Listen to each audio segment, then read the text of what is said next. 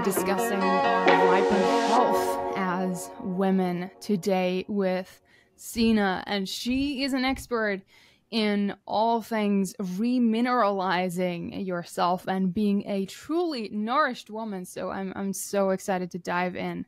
She supports women to embrace a nourished, resilient, and radiantly healthy lifestyle. And I'm so curious, what does it mean to be a Re-Mineralizer and a Wellness Explorer? What does that mean? But first of all, thank you so much for being here, Sena. I mean, it's you're in the Pacific Coast as I understand, and I'm here in Finland, so we're quite far apart, but it's so cool to come together to talk about these important topics. Thank you so much for being here. Yeah, thank you so much for having me. I love that. Yeah, we're bridging the world, and bringing this message all the way over to Finland is amazing.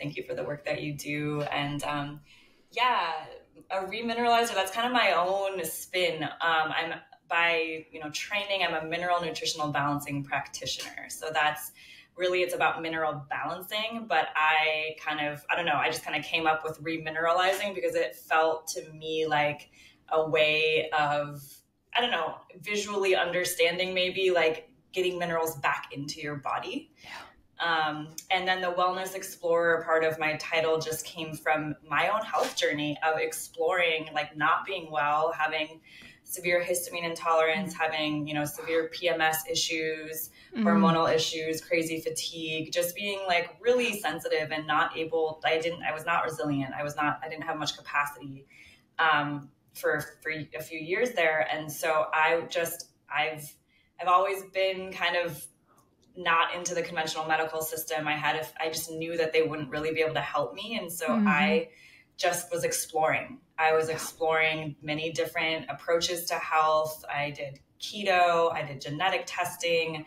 I fasted, I've done plant medicine, I've done more spiritual healing approaches, microdosing, list goes on. And then I found the minerals and started to understand that the root of our health depends on minerals. Like our cells, our mitochondria, like all the enzymatic functions in the body require a balance of minerals and vitamins to function. And so once I kind of discovered that, I was like, oh my gosh. And I just went full into the world of minerals. Wow. That's so cool. There's a lot. I've seen your story, heard your story on another podcast interview. And, it was so interesting how you've gone through all kinds of, like, you tried out everything, right? Like you said, you've been vegetarian, as I understand it. And you've tried all the things like the plant medicine and the microdosing and all of those things. Yeah. And then finally, I think you found a pro-metabolic lifestyle, and we're going to go into that, like what is that really. But before we go, I actually wanted to sort of highlight what you do and what this discussion is about by bringing up one of your stories from Instagram. This is something that I thought I wanted to share with my listeners, is that in this my story portion of your Instagram stories, you tell like what were the changes that you experienced in your life when you started to truly heal and become a well-nourished woman. And I think this is just such a great list. So I just wanted to share it with my listeners, if you're okay with that. Yeah. So here you write that without a doctor over the last 9 months, well, this was last March, but over the last year and something, I have learned how to support my adrenals, thyroid, cardiovascular, and hormone system with minerals, heal my gut, minimize my food intolerances, minimize inflammation flares, balance my blood sugar by balancing my macros, track my metabolic health with pulse and basal body temperature, properly nourish my body for sustained energy throughout the day, heal my body so I can do metabolically supportive strength training and reclaim the joy of being alive. I mean, if that doesn't sell you, I don't know what will. So this is just like, because I want to highlight this because I want this conversation to be a reminder that this is available for everyone, that women don't need to live lives of constant struggle and being completely just malnourished, which is the way that most of us are conditioned to be. So let's start there. What does it mean to be a well-nourished woman? Like being a radiantly nourished woman, what are we even talking about? Yeah, absolutely. So one way to think about it is thinking about metabolism. So you brought up the pro-metabolic lifestyle kind of dietary approach, and pro-metabolic just means pro our metabolism. Our metabolism is like think of it as like the engine of our body. How efficiently is our body's engine running? How is it utilizing fuel, like our food, our inputs, and how is it eliminating toxins, exhausting the gas, or exhausting waste, basically. And so, so like the root cause, in my opinion, of so many, really all of our health issues, mental, emotional as well, is a metabolism that's not functioning properly. So when our metabolic, rate starts to lower or become out of balance, then our body is less efficient in doing what it needs to do. It will start shutting down, different like non-important or like less important systems in order to keep us surviving. Mm-hmm. So it will stop us. Like we won't detox as well because we just need energy to, live and get up and do things. And so as that happens over time, then we start to develop symptoms.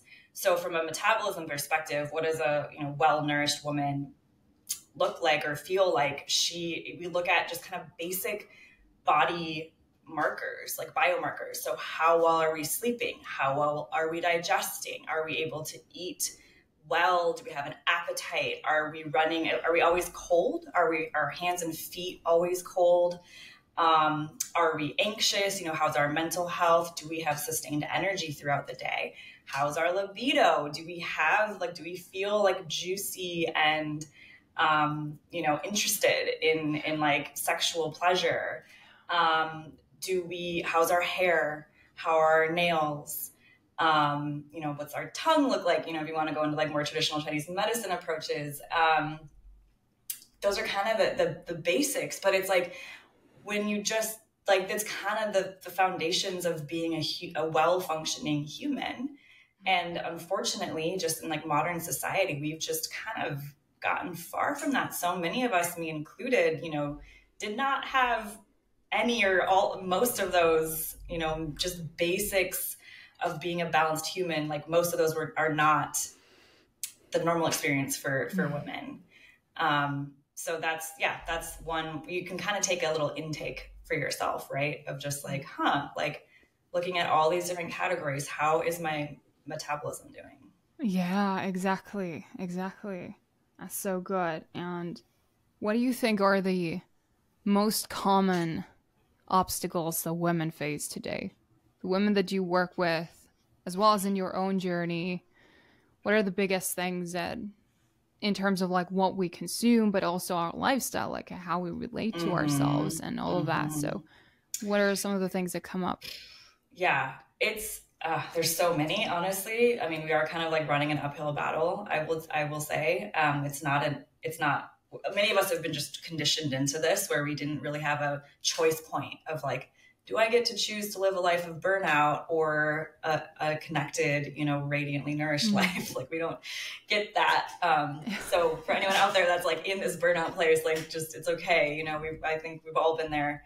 But yeah, I think a big one is just not eating enough, and the kind of this programming of like, the less we eat, the better. Obviously there's a whole lot of body image baked into that, but just eating more. Like women should be eating at least 2,000 calories, usually more depending on body type, 100 grams of protein. If most women who track their protein, like they're so shocked by how little protein they're actually consuming. Eat breakfast, like food. There's a whole, like, I think the world would change substantially if women ate breakfast within an hour of eating up, ate a protein-dense, nutrient-dense breakfast, ate enough calories throughout the day, didn't let themselves get hangry, because every time we get hangry, our stress hormones kick on, and that like contributes to a pattern of burnout over time. Yeah. So yeah, the food is like a huge one. I mean, there's obviously many lifestyle things, but that's like something that people can start with right now. I saw that you mentioned somewhere, probably on your Instagram, like this new way of living that focuses on slowing down. What does that look like and feel like for you? Yeah. So I was thinking about the slow food movement. I'm not sure if you're familiar with that, but there's this whole movement of like just bringing awareness to the kind of ancient or more traditional ways of growing food, having farm animals, making your